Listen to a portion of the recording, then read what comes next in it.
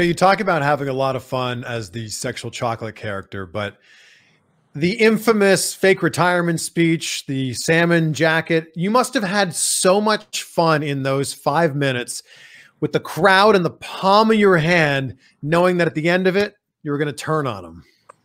I did, man. It was like the highlight of my wrestling career as far as setting an example. Only Mark setting the tempo. Just there was nobody, there was no Undertaker, no Randy Orton in there to save me.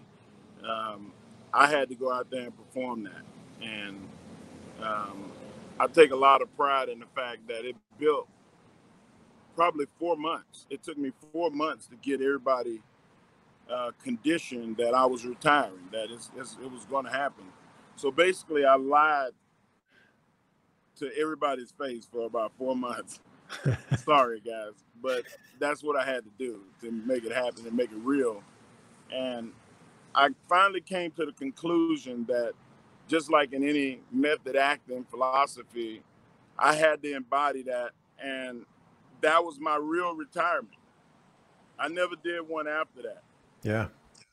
Because that was the one that I was going to be known for. That was the one that I was going to get to thank all the people that supported me and backed me and that I worked with. And I did that. And I got to thank the fans from the bottom of my heart. Like it was 100% real. But, you know, in every film and every show, you got to play tunes to what made that show good. And it was about wrestling. So John Cena had to face the heat. Whose idea was this storyline originally?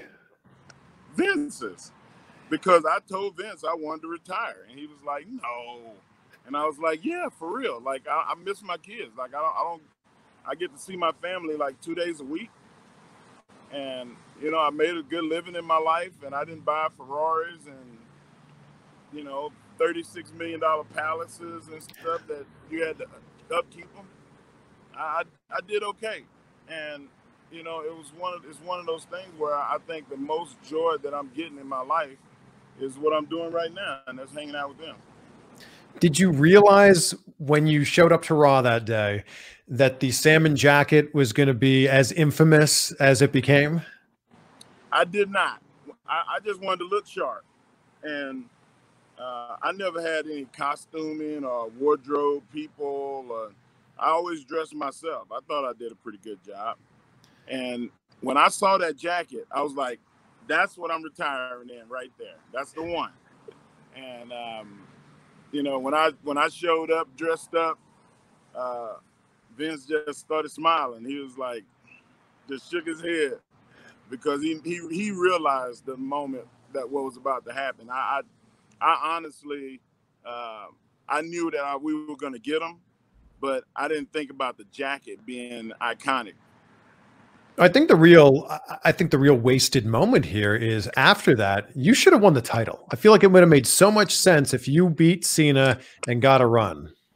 You know what? That wasn't Cena's fault. That wasn't the WWE's fault. If anybody should be mad, it should be me because I'm the one that said, look, man, I want to go home. Like, I love to stay here and play with the boys and get out here and make some more money and all of that stuff. But like I said, the most important thing to me was going home and doing what I'm doing. Like, this is God's work as well as, you know, what's expected out of a man. And, you know, it's, for a lack of a better way to describe it, it's me giving back because I have to teach my kids how to be me. One of these days, they're going to be parents. Mm. And the ultimate thing that makes you a parent is sacrifice. There's a lot of things that I could have done, but I didn't do. And I want them to know that.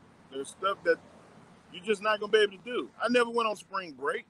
I was an Olympic athlete. I trained during the summer and the spring. I had to work. And I want them to see that hard work pays off. And if you sacrifice, you get rewarded. And a lot of people, I don't think they fully give it up. but and then they don't, when the success don't come, they have nobody to scream at but themselves. And I point that out to them every day. You don't want to be that person looking in the mirror going, man, I can't stand you. You should have did this. Welcome to my brand new YouTube channel, CVV Clips. And as the name suggests, the clips from my longer conversations are going to live here. So don't forget to hit that subscribe button so you don't miss out on those little nuggets of goodness that we're going to have here.